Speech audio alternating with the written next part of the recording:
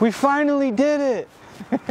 This wrap's been in the work for like 4 or 5 months to actually do something to this truck. And we finally did it. So we used our heritage colors, which is more of like the antique yellow, orange, and red that we invented. We ended up adding that out to the back, so a partial wrap.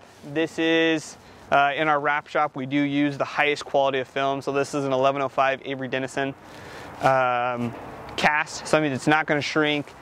The lamb that goes on top helps with UV protection, so fading, just overall longevity of the wrap.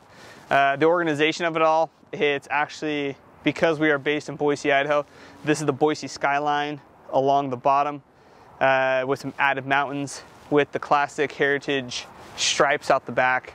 Really categorizes and identifies us as taco vinyl. So when you guys see this around town or whatever, tag us, shoot us a picture. We'd love to toss it up on the Instagram.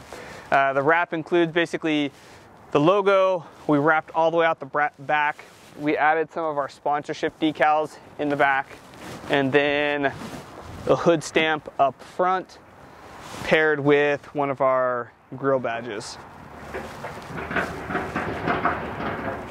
We also added the brow at the top.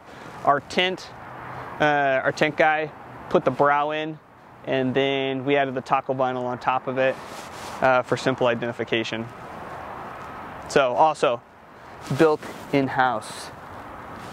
We're going to be doing a whole series on how we built this vehicle, how we molded the fiberglass fenders to help them fit better, carbon fiber hood, Little Bees bumper, Sherpa rack, extrusion, a custom suspension setup in the back, just a whole slew of custom things that we really haven't shown you guys that we want to, so that you guys can see kind of the work that we do here in the shop and at Taco Vinyl.